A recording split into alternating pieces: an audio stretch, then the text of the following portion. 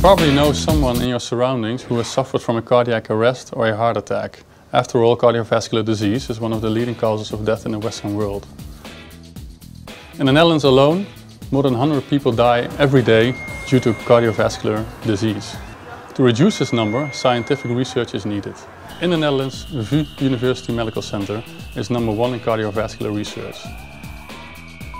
In the Master Cardiovascular Research, you can contribute to the solution to this grave medical problem. So what are you going to determine today?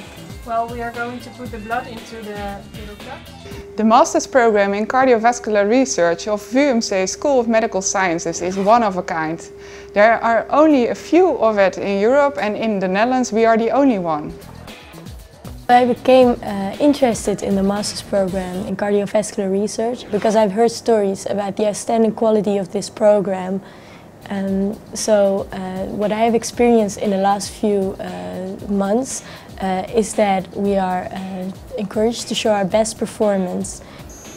The standards of the program are set high, and therefore we are actually challenged to reach these standards. So this is a cardiopulmonary bypass system, or? We are a very small program, so students receive individual guidance. In the first year they learn the basics of cardiovascular research, and in the second year they can develop their own ambitions to become the researchers they really want to be. Another attractive point of this research program is that you can do your internship abroad. For example, I am going to Seattle over a few months.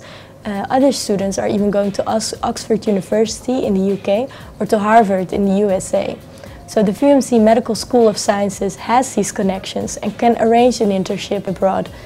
Therefore, I would highly recommend the Master in Cardiovascular Research to anybody.